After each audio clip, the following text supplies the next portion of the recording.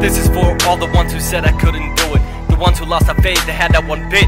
But look at me, I'm graduated as fuck. I'm done with high school, I didn't need any luck. I worked my ass off to achieve what I wanted. But that diploma, fuck you, I got it. All I've got to say is, well, what now?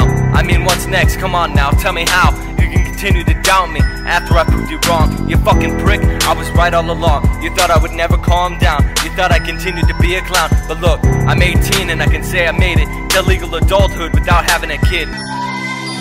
Yeah, I've done a lot more than you thought I would. And I'm fucking pissed that you never thought I could. So again, I'll ask you, well, what now? Do you still think I'm gonna end up in prison or end up with 40 fucking children? You'll never be what you wanna be, bitch fucking bet. I'm not saying that I'm better than you, but I'm gonna prove you don't have a clue about me and what I can fucking do. So for the last time, without further ado, bitch, what the fuck now? What the fuck now? What the fuck now?